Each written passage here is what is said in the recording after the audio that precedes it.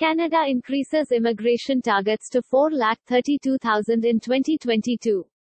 The Canadian government has just announced its Immigration Levels Plan 2022 to 2024.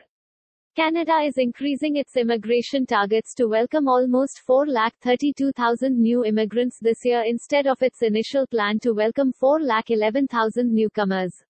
Here's the plan for the next 3 years. In 2022, 431,645 permanent residents.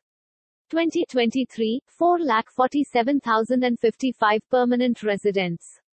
And in 2024, 451,000 permanent residents. The new immigration plan focuses on attracting skilled workers who will contribute to Canada's economy and tackle the labor shortage. 56% of new immigrants are expected to arrive under economic class pathways such as Express Entry, Provincial Nominee Program, and the Temporary to Permanent Residence Stream. The family class will comprise 24% of admissions targets in 2022, with 80,000 set to arrive under the Spouses, Partners, and Children program, and 25,000 to arrive under the Parents and Grandparents program. The remaining 20% of immigrants will arrive under refugee and humanitarian programs. Currently, Canada is facing labor shortage and employers across Canada are looking for immigrants to fill job vacancies. This is your chance to work and settle in Canada.